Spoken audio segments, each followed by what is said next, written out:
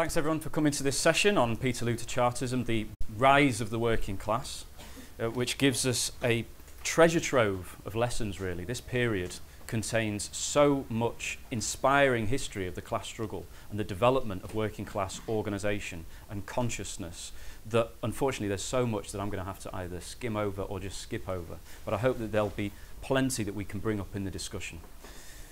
The main points I want to touch on is the initial impact of Peterloo, but also the development of the Chartist movement, and I'll explain what that is and their significance for us as Marxists today. Now, this year, on the 16th of August, we marked the 200th anniversary of the Peterloo massacre in Manchester.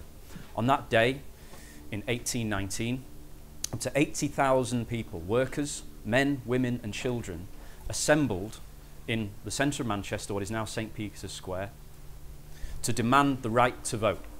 To demand the right to vote for working men. The response of the establishment and the state was to send mounted, drunken yeomanry with sabres slashing at the workers, men, women and children, and put down this initial movement for democracy. At the end of that day, 18 people, including a 2-year-old child, had been killed and 600 people were injured.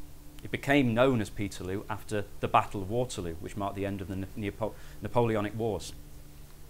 Now, we mark Peterloo not just because it was a despicable act of murder committed by the British state, which it was, because it was not the first, nor was it the last of these acts. 100 years ago, we had an even worse massacre in Amritsar in India, and those of you who are familiar with the history of Ireland will know of the infamous Bloody Sunday massacre in 1972. That's just 2 more examples. The reason we mark this event, especially as Marxists, is because it marks a watershed or a turning point in, arguably in world history, certainly in the history of the working class in Britain, the first working class in the world.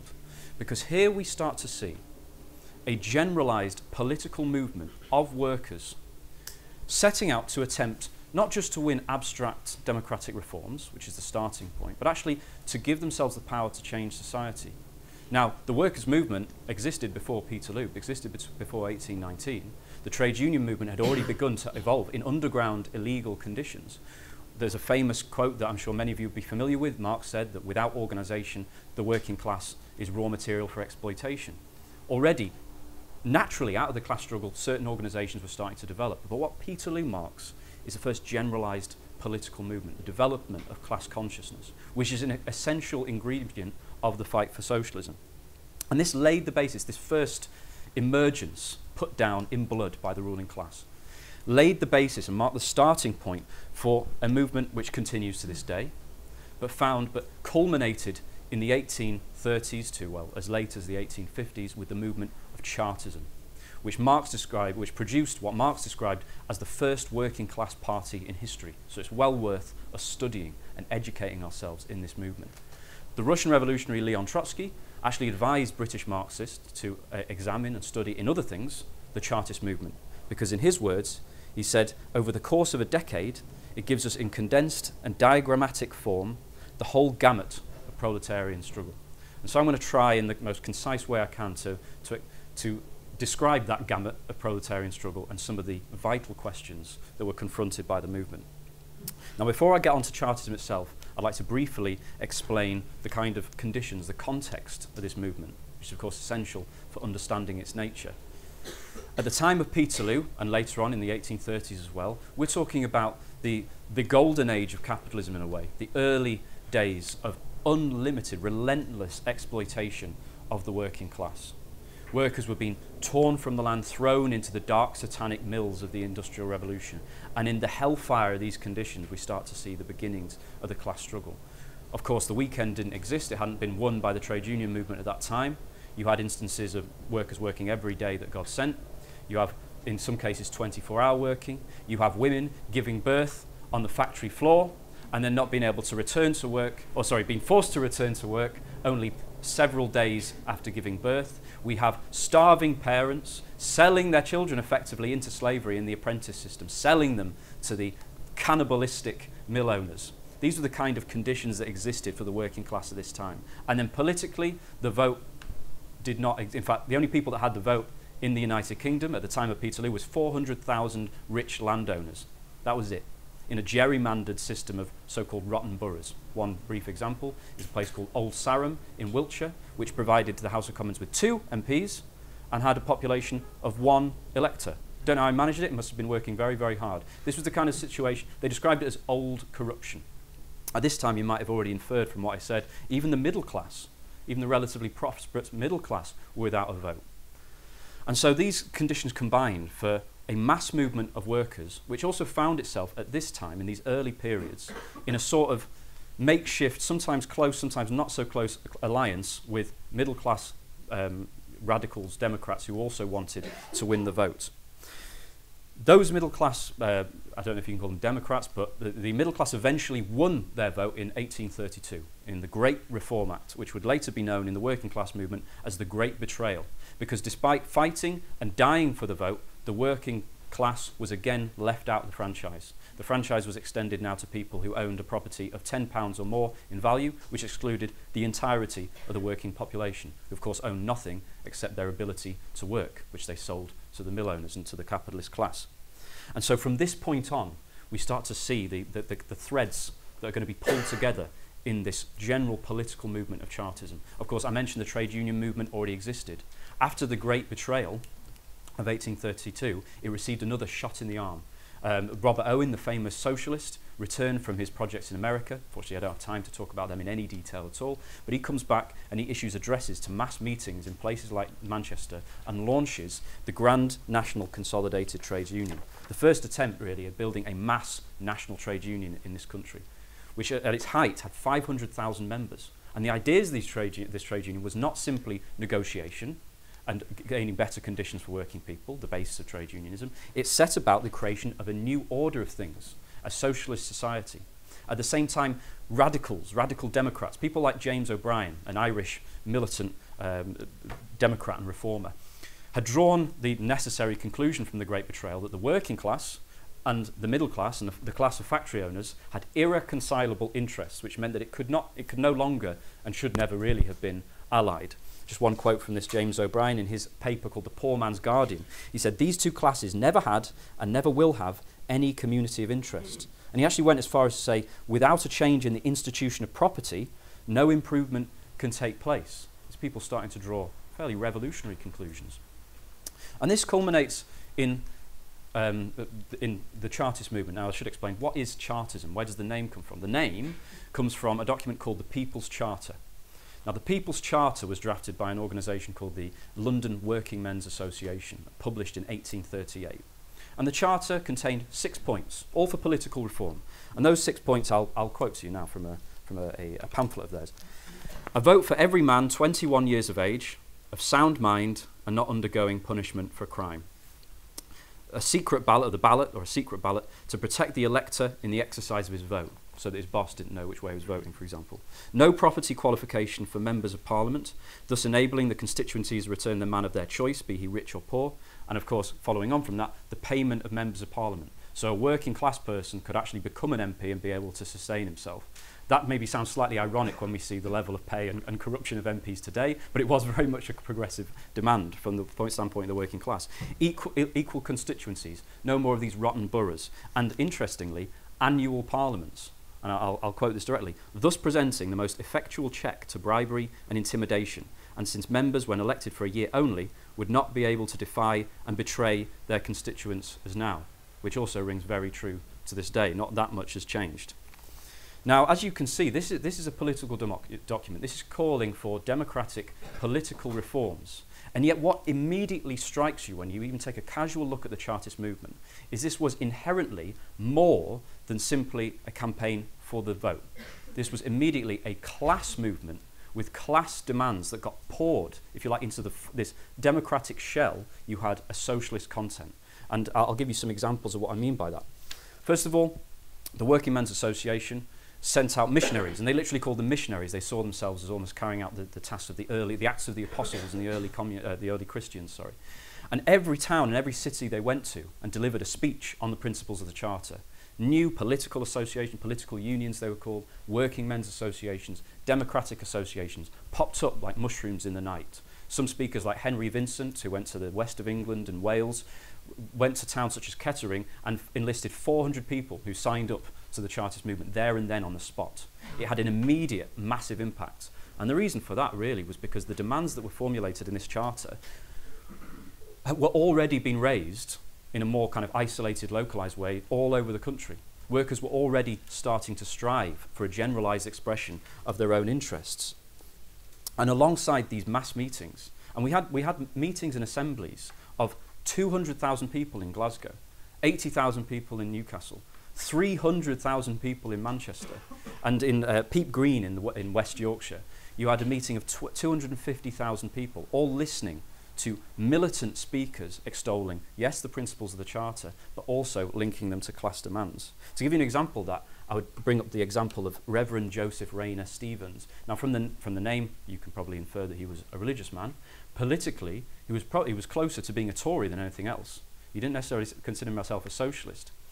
But under the influence of the Poor Law which was introduced by this new middle-class government after the Reform Act, I should mention, which basically forced people, already forced into poverty by the development of capitalism, by the capitalist system, into prisons, effectively, workhouses, that the working class called bastilles, after the political prison of the Bourbon regime in France, where families, men and women, were separated to prevent them from breeding, because the middle class thought that there were too many poor people. Again, that rings true from the discussion we had on overpopulation and climate change.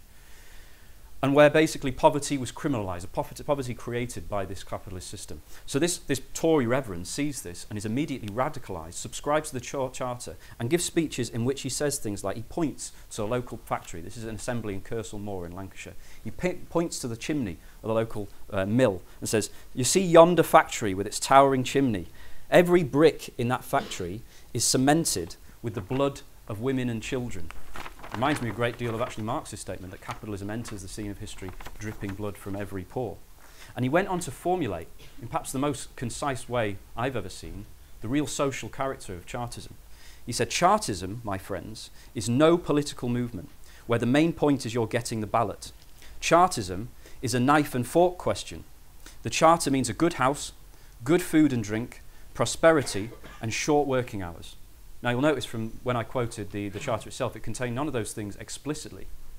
But the point is, from the perspective of the working class, the vote was simply a means to an end. Obtaining the vote was obtaining the means, yes, to take control of the government, to make themselves the government, and in so doing, change society. And Engels actually, writing about Chartism in the 1840s, he himself actually participated in the Chartist movement.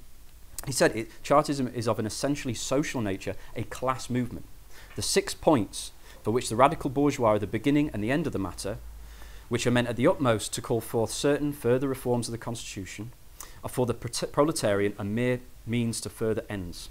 Political power our means, social happiness our end, is now the clearly formulated war cry of the Chartists. And so into this movement is poured the demands and the desires of an increasingly organised working class, expressed in this general formulation. In other words, it's beginning actually to pose the question of power. We see this relationship between the democratic demands and the social demands, which even today actually is obscured. Often you get this idea in the left. Of course, there's the Stalinist theory of 2 stages, where you have to first fight for bourgeois democracy and then fight for socialism. But even outside the question of Stalinism, you do see this idea of looking at the vote as almost like an abstract moral demand. Oh, we need the vote because it's a nice thing. And in many of the commemorations of Peterloo, it was treated in that regard. However, for the workers that fought in Peterloo and in the Chartist movement, for the vote, they saw it as a means to attaining power. And we see this expressed even further on in the first petition of 1839. Now, the idea was raised, first of all, okay, we have this charter, we want to make it the law of the land. How do we do that when we have absolutely no representatives in Parliament? Now, in the British Constitution at the time, and I suppose we still have it now, I imagine, you could, even though you were represented, the subjects of Her Majesty could pose some petition to the powers that be, asking them to redress certain injustices. So the Chartists thought, okay, well, we'll put together an immense petition of signatures from all over the country of working men and women. They were campaigning only for work votes for men, but women took part in the Chartist movement, and there were thousands of signatures on that petition from working women. And we will present it to them. And what's more, and this is a very interesting development, we will elect representatives, delegates, from mass meetings in all of the cities and proletarian centres of the country to form a convention to oversee the presentation of this petition. Now, they chose the word convention very deliberately. They picked that word from the Jacobin Convention of the French Revolution. That is the body they wanted to emulate. And so they elected these delegates in meetings of thousands and hundreds of thousands to converge on London. Later they moved to Birmingham in order to present this petition and address the question of, well, what do we do next? It might be said that actually this convention, which was essentially the beginnings of a workers' parliament, delegates being elected by the working class, was elected on a larger franchise and had a wider democratic mandate than the actual parliament itself at that time, which was elected by about 700,000 people. But already you start to see a divide emerging. A divide which is both political but also geographical and a class divide ultimately. Some of you may be familiar with the factions, if you like, the wings within the Chartist movement of the moral force Chartists and the physical force Chartists. At the convening of this convention and in the run-up to it, we start to see this divide emerging quite clearly. On the one hand, the London Working Men's Association and its paper, the London Dispatch, was part of what you'd call, I suppose, the moral force faction, if you can call it that. The moral force faction put forward the idea that the purpose of the petition is to mobilise public opinion, and when the powers that be in Parliament see that public opinion is dead set on this certain goal, would have to accede to the request, because it can't go against public opinion. That was the idea. Whereas the other wing of the movement, if you like, epitomised by the Northern Star, which was a paper set up by the physical force Chartist leader Fergus O'Connor, again another Irish militant, former barrister who then committed his life to the Chartist movement. They advocated a different purpose. They were perfectly fine with putting forward a petition, mobilising public opinion and so on, but they believed that without the force, without the ability to back it up, without the threat of physical force to even overthrow the government or force it to accede to its demands, no ruling class would ever do as it's told, effectively. One Chartist, Robert Gamage, who actually wrote a book on the history of Chartism, explained that what is government itself but physical force? Every government is based on physical force, and no ruling class has ever simply given up its power and privileges without the threat of force. This kind of movement, this wing of the movement, was concentrated in the proletarian heartlands of places like Manchester, the West Riding of Yorkshire, and the coal districts of South Wales and parts of Scotland. And you could see the class content of this on these mass demonstrations, where you had banners being carried with the skull and crossbones on a black flag, with slogans like "Tyrants take heed," or "Ashton demands universal suffrage," or "Universal vengeance," or another one saying "Remember the bloody deeds of Peterloo." One thing that we have to remember is sometimes when we look back on it in history, we think of moral force and physical force as being these equal sides in the movement. The relative strength of these sides depended on the development of class struggle over the course of this movement. And at this time, the physical force Chartists had an overwhelming majority in the movement and in the convention. And wherever, in the most kind of developed factory areas and where the proletariat was thickest, the physical force demands were also the most extreme, if you like. Also, in the East End of London, the Democratic Association, led by Julian Harney, was, if you like, on the extreme far left of this movement, calling directly for insurrection. So this Workers' Parliament convenes, and and presents this petition. The petition was presented on the 14th of June by the Chartist Thomas Atwood, and it managed to gather 1,280,000 signatures. By the way, online petitions didn't exist at this time. This was literally pieces of paper that people had accumulated from every part of the country, slapped onto a giant roll and carted into a parliament at the head of a procession of tens of thousands of people. The next question that arises, the debate and decision in Parliament wasn't going to take place until the 12th of July. So the decision for the convention, which is now a sitting Workers' Parliament, is what do we do in the event that Parliament rejects it? One small minority said, well, the convention should now dissolve, having presented the petition, because all it's supposed to do is just present public opinion. That was rejected, and that small minority immediately left the convention, thus meaning it shifted even further to the left, if that term is appropriate here, to the physical force faction. A resolution was eventually passed that if the petition were rejected on the 12th of July, the only way forward to force the Charter to become the law of the land was to adopt what they called ulterior measures. Those measures included things like organising a run on the banks, which would have been interesting, the exclusive dealing, which meant only buying things from shopkeepers that actually supported the cause, arming, and a universal cessation of labour, or what they called a sacred month, or grand national holiday. In other words, this workers' parliament resolved that if the actual parliament, the ruling class parliament, the dictatorship of capital, did not agree to reform itself, they would start on a month-long general strike in which they were arming and training workers. In other words, this was preparing for and calling an insurrection. This makes another point, that not only was Chartism more than simply a political democratic movement, it was a class movement, it was also, at its essence, a revolutionary movement, which is something we really need to hold on to in this country, because I've spent my whole life being told from historians and from the media that there is no revolutionary tradition in this country. Okay, we had the English Revolution, that was a bit of a mistake, chopped the king's head off, whoops. But in terms of the history of the working class is genetically coded to be gradualist, a bit liberal to be honest, very reformist, and all very calm, stiff upper lip, all this kind of thing. Now, there's a grain of truth to every lie, and I'll come on to that question, but here, in the history of Chartism, we see the real revolutionary history of the British working class. So, long story short, Parliament unsurprisingly rejects the petition. In the debate, Lord John Russell, a Whig MP, the Whigs would eventually become the Liberals, the middle class party, said that universal suffrage could never be passed because it would necessarily mean the equalisation of property, the robbery of the property from the rich to give it to the poor. He also said it would lead to the abolition of the monarchy in the House of Lords. Those demands weren't in the Charter, but he was reading into it exactly what Engels read into it later. Engels said that the 6 points of the Charter, he wrote this in 1848, would be sufficient to overthrow the Queen, the House of Lords, and the whole of the British Constitution. It's very interesting to see, it's not the first nor the last time that the ruling class were drawing the same perspectives as the Marxists. Anyone who reads the Financial Times today can see elements of that. It also is a great rebuttal of the historians who today say, no, it wasn't a revolutionary movement. The ruling class certainly thought so. And it was rejected by 237 votes to 48.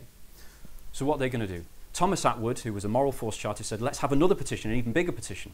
James O'Brien replied with quite a witty reply. He said, you may as well send a petition to the Rock of Gibraltar. It'll get the same result.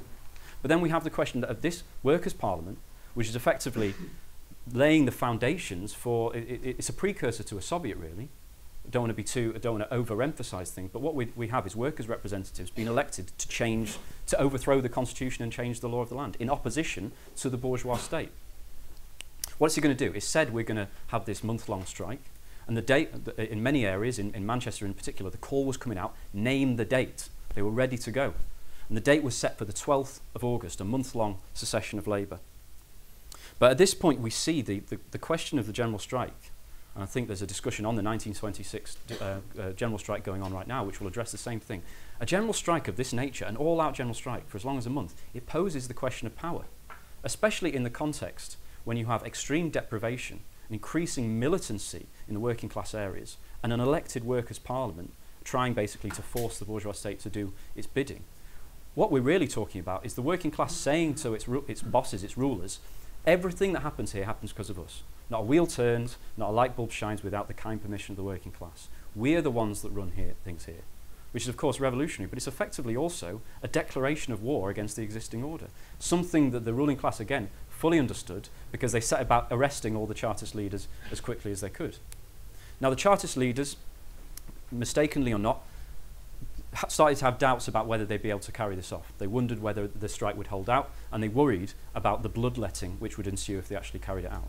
So under this pressure, they reduced it to 3 days, and then, out of gratitude, the bourgeois state arrested every single one of them, or any that they could get their hands on.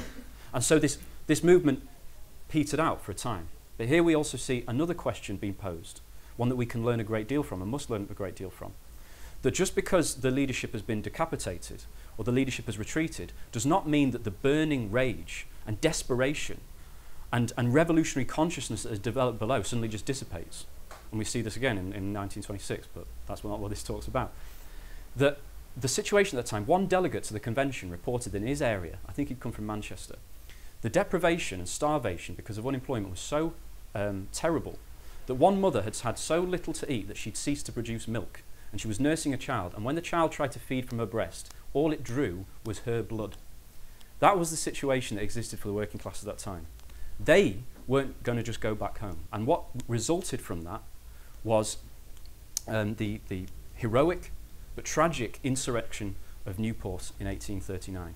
We're actually days away from the 180th anniversary of this, again, watershed in British working class history. On the 4th of November, up to 10,000 working men who'd armed themselves with guns, homemade pikes, basically like a big spear, and their tools like pickaxes, assembled in order. This was not a drunken rabble, this was basically military formation, and decided to march into the town in order to free one of the arrested Chartist leaders, a man named Henry Vincent. They marched in formation into the town. They were met by police and special constables, kind of like the B specials in the north of Ireland, basically, temporarily hired thugs for the state. They repelled them by force, and these people fled into the nearby Westgate Hotel, where there were soldiers waiting, and from the shelter of the building, fired on the insurrectionists, killing 10, and dispersed them. And with this heroic attempt to take matters into their own hands is dispersed and defeated. Now, subsequently, some historians have tried to claim it was basically just an act of madness, a riot. But I think one witness of this can tell us a great deal about the intentions of this movement, that this wasn't simply an isolated act of desperation, that many of the people who took part in the Newport insurrection considered it to be the beginning of a nationwide insurrection. And actually insurrections were being planned and even were attempted in places like Sheffield and Bradford. Now, the witness that I'd like to call to the stand is a Chartist by the name of George Shell, who was an 18-year-old worker who set out to take part in this insurrection. He left a note to his parents in which he said, "Dear parents, I hope this will find you well, as I am myself at this present. I shall this night be engaged in a glorious struggle for freedom, and should it please God to spare my life, I shall see you soon. But if not, grieve not for me. I shall have fallen in a noble cause. Farewell." He died in the course of that attempt at insurrection. John Frost, who was a leading Chartist who led that insurrection, apologies I should have mentioned earlier, and other leading Chartists like Zephaniah Williams were arrested and charged with high treason. But another interesting thing happens. At the trial, they are convicted of high treason. High treason is pretty much the most serious thing you can do as far as the bourgeois state is concerned. They're sentenced to being hung, drawn and quartered. Now, does everyone know what that means? It's a particularly creative medieval punishment where you're hanged by the neck, you have your bowels torn out, and then eventually they cut you in quarters for some reason. I don't know why they do that last part. It seems a bit over the top, to be honest. These people were the last people sentenced to being hanged, drawn and quartered in the country. But the wave of revulsion that followed that sentencing, and a petition, even bigger than the first one, of 2 million signatures, meant that the establishment actually backed down and commuted the sentence to transportation for life, a much softer sentence than that, because they were worried that if they carried it out and made a public display of martyring these people, then they would have seen was Newport replicated across the entire country. That's how revolutionary this period was. This is, I think, the situation hinged basically on a knife edge. But with the defeat of this insurrection, the first phase of Chartism comes to a close.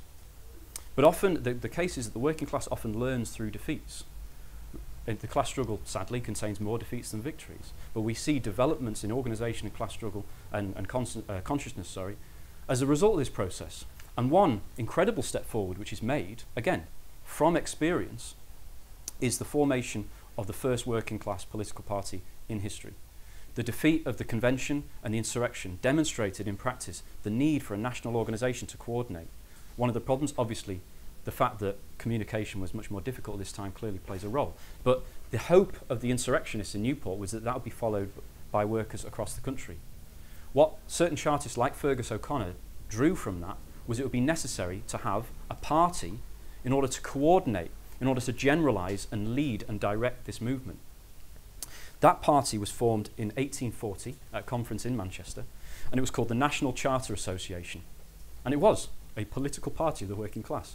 It had subs paying membership. The subs were initially 2p a quarter, which for starving workers was a genuine sacrifice, used to pay, where possible, a full-time secretary and an apparatus. You had an elected executive. You had branches, branch meetings that also put on discussions, lectures, Sunday schools for children. And it even also had an unofficial organ, the Northern Star, the paper that I mentioned. Effectively, it almost was the Iskra of its day. And what I mean by this is that it carried reports of Chartist meetings, assemblies, of strikes, of reports from class struggles everywhere and polemics on all the key tactical and theoretical questions of the day. It contained many of the elements that Lenin would later write about in a more theoretical sense. The need for a workers' paper, basically, as an organiser. It contained these instinctively through practice already. It was the property of Fergus O'Connor. It wasn't owned and directly controlled by the party, which we see now as a limitation. But we see already this moving towards a new form of organisation. And it actually, at its peak in 1842, it had as many as 40,000 members and 400 branches across the country. Bearing in mind this is a party that doesn't just stand for votes for working people, but stands for the physical overthrow of the government if it doesn't grant it. This is a mass revolutionary party in the United Kingdom. And the line it took actually contains many lessons for us today. People talk about this period as if it's another planet, that we can't learn anything because, I don't know, we're more civilised now or something like that. It's actually not the case at all. We can learn a great deal from the position the Chartists took, because they took an independent working class position to some of the great questions of the age. One such question was the question of the Corn Laws and free trade versus protectionism. I don't have time to go into detail about this question, but the Corn Laws basically banned or regulated or set tariffs on the import of foreign corn, meaning the price of British corn was artificially high, and so the farmers and landowners basically took a nice big cut to sustain their riches. This is something that enraged the middle-class manufacturers because it raised the price of bread, therefore raised wages, and also set limits on their ability to trade, which they don't tend to like. That meant that they had their own political movement to repeal the Corn Laws, but of course it also meant that the workers were suffering because of the higher price of bread. And in the 1840s in particular, the Anti-Corn Law League, which is a bourgeois movement to repeal the Corn Laws, started making overtures to the working class, saying, suffrage is one thing, we can talk about that later, but if we repeal the Corn Laws here and now, your living standards will immediately improve. So join with us, repeal the Corn Laws, lower the price of bread, and then let's talk later on about political reform. Where have we heard this before? I have to say that I need to be careful that there's not, I don't want to crudely suggest it's exactly the same thing, but today we also have a split in the ruling class about its trade policy and how best to exploit the working class in the form of Brexit. I'm not going to crudely say like one's the free trade side and one's the protectionist side. It's a bit more complicated than that. But you effectively had two wings of the ruling class reaching out to the workers and saying, join with us. It's free trade for the workers. It's Brexit for the workers. What was the position that Chartism took on, not the question of Brexit, but the question of the Corn Laws? It took an independent class position, which can be formulated very simply. It was free trade and the repeal of the Corn Laws is all good in the abstract, but without the Charter, it will only mean worse conditions for the working class. First the Charter, and then we'll talk about the repeal of the Corn Laws. And what does the Charter mean? It means first power, and then when the working class has control of the situation, they will decide how best to repeal the trade laws, and that way the workers will gain the benefit of that if there's any benefit to be gained. Instead, and Chartist speakers from the NCA went to anti-Corn Law meetings, put forward resolutions and amendments calling for the Charter, explaining that actually if we repeal the Corn Laws, then the price of bread will lower, but also so will wages, and you'll be exploited all over again. Which again this is moving towards a kind of an instinctive beginnings of Marxist economics in a way, based on working class experience. And they carried them. They won over anti-Corn Law meetings on the basis of their arguments. In fact, the Corn Law League actually had to start having to ticket the event to stop Chartists from getting in. They were winning the argument. They stood in elections where no working class person had the vote. You might think that was a stupid thing to do. But in those days, before the ballot, you had a show of hands vote and then a vote by poll of the actual qualified electors. And so Chartist candidates would go onto the platform, expose the lies of both the Tories and the Whigs, put forward a working class proposal for the Charter, and in many cases would win on the show of hands. Of course, the people who showed their hands didn't necessarily have the right to vote. And so those candidates would either have to withdraw or they'd usually lose by a very large margin when it actually came to the poll. But of course, the political impact that's making, the demonstration of just the complete lack of democracy was very powerful. There are many other things that I could say about the NCA, but I do have to hurry up. Now, this culminated in a second petition. A second petition was drawn up and submitted in 1842. That petition managed to gather over 3 million signatures. And there's another special feature, not just the size of the petition, but also the nature of it. It wasn't the same, it didn't have just the same wording as the first petition. Now, in addition to the 6 points of the Charter, it contained explicitly demands like getting rid of the national debt, saying it was basically just the people paying the capitalists, it usurious rates of interest, abolition of the poor law, the abolition of the Metropolitan Police, which they believe was unconstitutional. I haven't seen any Supreme Court overturning that. That would be good. For shorter hours, for higher wages. They even called for the repeal of the union with Ireland. They were calling for the liberation of Ireland, basically, from British imperialism. This led Marx to believe that the victory of Chartism was the way in which we could see the liberation of Ireland. That instinctive internationalism of the working class, which again is often buried when historians talk about the history of the British working class, is there on clear display. And this petition garnered 3 million signatures, when the population of Britain and Ireland together was about 25 million. This is an enormous petition. It was so physically enormous that they couldn't even fit it through the door of the Houses of Parliament. First they tried to take the door apart, and then when they couldn't do that, they had to take the whole petition apart and present it in some... It was like something from Alice in Wonderland. It was a just giant tower of paper in front of the desk of the poor people who had to read through it. Now, unsurprisingly, that was also rejected by more or less the same margin. One MP, by the name of Macaulay, said universal suffrage amounted to nothing short of the confiscation of the property of the rich and the end of civilization. Of course, his civilization, yes. He said civilization is based on private property, which isn't wrong, but very, preceding Engels. And therefore, universal suffrage for working men who will naturally want to confiscate and expropriate the rich would mean the end of civilization. This shows how insightful the bourgeoisie were at this time. It also shows the class nature of the political demands of Chartism. It's rejected, but again, with the rejection and defeat on the political front, the workers move rapidly onto an extremely militant plane in the industrial front. And what we see in 1842 is the so-called plug plot. I'll explain what that was. In early August, manufacturers in Lancashire started cutting wages, as they do. The response of the working class was to come out. And so in the first mill, when workers left the factory on strike, they walked down to the next one down the road, said, "We're coming out," called the workers out who joined them, and eventually you had processions of thousands of workers starting to arm themselves as well, going from factory to factory and saying, "We're shutting this down." And if the boss said, "No, you're not," they'd wrench out the giant plug that kept because obviously there was steam power. They pulled the plugs out of the boilers so the factory couldn't even operate. That's why it was called the plug plot. Eventually, this culminated in Manchester and a 50-mile radius around the city being at a complete standstill. Now, that's a big thing in and of itself, but Manchester was the beating heart of British industry at that time. And it spread beyond the Manchester-Lancashire area. It spread to Staffordshire and the potteries. It spread to West Yorkshire. It spread to, the coalfields of South Wales and in Scotland around Dundee. The vanguard of the working class, basically, was all out. And now an important question arises, which was explicitly put to the movement. Is this going to be a strike to increase wages, which is how it started, or is it something more? And the strikers held a conference in Manchester with over 300 delegates, 358 delegates, on the 12th of August to decide on this question. And of those 358 delegates, 320 voted, again, workers' representatives, in an embryonic Soviet, if you like, a gigantic strike committee, decided that this strike was going to stay out until the charter became the law of the land. So from a spontaneous response to the bosses cutting wages, this became a perhaps not entirely nationwide, but certainly not simply a regional, an almost nationwide, all-out general strike for the overthrow of the British Constitution, a political strike. It reminds me of May 1968 in France. We had Renault workers and workers on strike shouting, "Gouvernement populaire," popular government, workers' government. This is what we see in 1842. But the problem is, what was the role of the NCA? The NCA, the first workers' party in history. The NCA did not predict this. They did not lead this, sadly. And actually, when the strike first broke out, the Chartist leaders, like Harney, who himself was on the extreme left, they said, "No, you shouldn't, because this will provoke a confrontation we're not ready for, and it will end in bloodshed."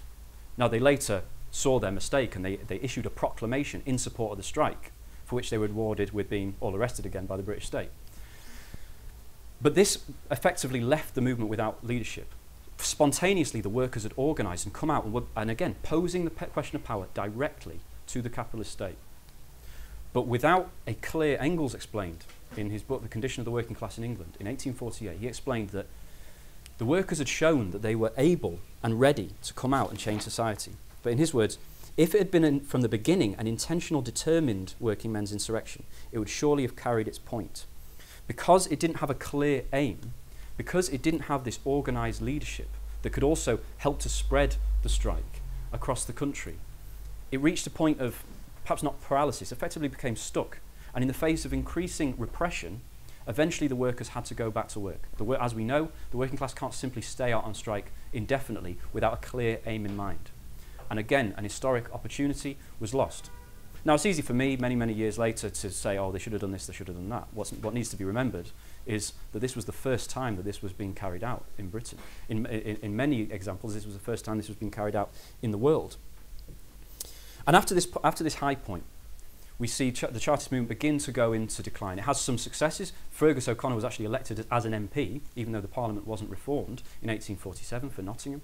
We also see another petition being presented in 1848 off the back of a revolutionary movement across Europe. I'm sure many of you are familiar with that year, the year the Communist Manifesto comes out, the year of the French Revolution in February 48, German Revolution. British Chartists were watching foreign events. They gave solidarity to revolutionaries in other countries in Europe, and they sought to link their movement to their own. But that petition was again rejected. It claimed 5 million signatures. It's believed that really the genuine number was about 2 million, still an immense petition. But the movement eventually fizzled out, if you like. There's more that can be said about this period of Chartism. I'm not doing it full justice, but I'm already running out of time. But the NCA continues to exist, continues to be a party of thousands of people. And actually, I now want to talk about the, yes, we see kind of the decline of Chartism. I should mention that after the disappointment of 39 and 42, people start moving to other movements. The Corn Law, the repeal of the Corn Law movement starts to become increasingly popular. The tables are turned, if you like, unfortunately. You have movements to educate the workers, teetotalism, cooperativism, all of which have a place in the workers' movement. But of course, as O'Connor explained from the NCA, without the pursuit of power, as long as the capitalist establishment continues to exist, these movements can be isolated and they can ultimately be frustrated, which is of course what we've seen in the cooperative movement today.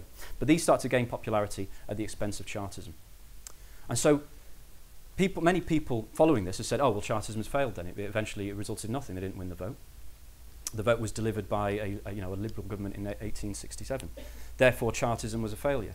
I don't think that's right at all. As Engels pointed out, Chartism effectively changed British history and even changed British culture. The ruling class was so terrified by this revolutionary period, by the threat that Chartism posed, it began a policy of offering concessions where and when it could in order to keep the workers on a looser leash, if you like. We're also talking about a period in which British manufacturing, British capitalism was at its most powerful and most successful ever in the 1850s and 60s. It dominated completely dominated the world economy. It was able to provide an improvement in living standards for a layer of the working class.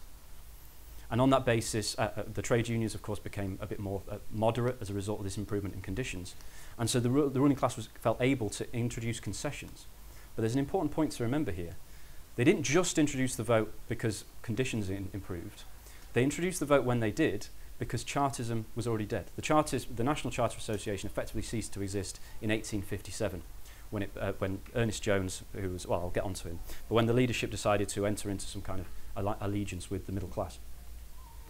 If there had been a Chartist party still there, if there had been an independent working class party, even of a few thousand who were putting forward these kind of ideas, then the ruling class would never have introduced the vote, because it would have inevitably meant that this party would have great successes, and that the kind of risk that they were talking about, the risk to civilization, would be posed again. Chartism had to be dead and buried before they could risk introducing the vote. It also shows, I said about without organisation, the working class being raw material for exploitation. That applies politically as well as economically.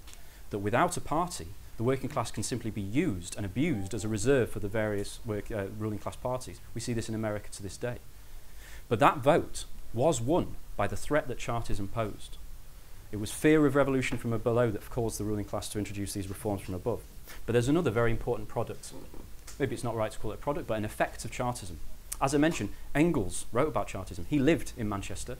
He associated with Chartists. He wrote, both Marx and Engels wrote letters and articles for the Chartist press. Marx actually spoke at a Chartist meeting in English. He went and gave a speech in English at a Chartist meeting and then insisted that they don't publish it. I think maybe he was a bit worried about his English, but it would have been amazing to witness this meeting.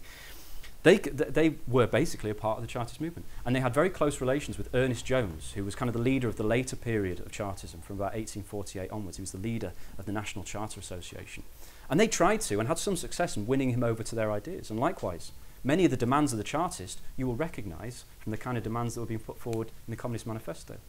1864, the International Working Man's Association is founded. Where did they get the name from? It sounds remarkably similar to the London Working Man's Association.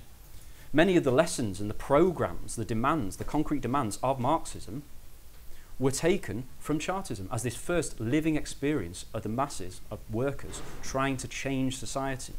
Of course, the actual programme of Marxism is generalised from the experience of the working class. This is where we get the power of our demands from. And we can see this in practice, which makes Chartism such an essential movement to study. But finally, the last point that I want to end on is what's left of Chartism today. That Trotsky made a very interesting observation about the British labour movement. It effectively has two souls, or two sides to it, should we say. I would say that contrary to the slander that's carried about the British working class, that it's innately conservative or gradualist or reformist, which is something introduced by the reforms of the later period on the corpse of Chartism. That's not the real face of the workers. The real face of the British working class can be seen in events like the Newport insurrection, the plug plot, the attempts of the Chartists to put power in the hands of the workers. That's the real face of the British labour movement, which still exists to this day. But there's another side to this movement. Every creature has a face and a backside, and the British labour movement also has a backside, and that is the liberal leadership, often that you get of the right wing in the trade union and Labour Party, that see their role to effectively put forward, if you like, a form of the moral force arguments, to win round, to be respectable, and will win round the bourgeoisie to give them some kind of reforms. This, if you like, is the backside of the labour movement, and as we know, well, maybe the zoologists in the room can correct me, but I'm not aware of any creature that can move backside first and end up where it wants to go. I know that's certainly not the case for human beings. This true face of the working class, which has been obscured by the betrayals of the right wing of the movement many times, we should make it our task as Marxists in Britain to bring that real face to the fore. In many respects, I think we can lay claim to the heritage of Chartism. The real inheritors, the people to whom belong this tradition of Chartism, can be found in the bodies of the British Marxists to this day. We should reclaim this heritage of Chartism, this revolutionary Marxist wing in the British labour movement, which was present in the Labour Party, which is present in the trade unions, has always been present as long as Marx has existed. It is our duty to take this movement, the first seeds of which were sown at St. Peter's Fields in Manchester, and carry it to victory. And on that, I'll just finish with the words of the poet Shelley, writing about Peterloo, I felt would be appropriate to finish on. Rise like lions after slumber, in unvanquishable number. Shake your chains to earth like dew, which in sleep had fallen on you. Ye are many, they are few. Thank you.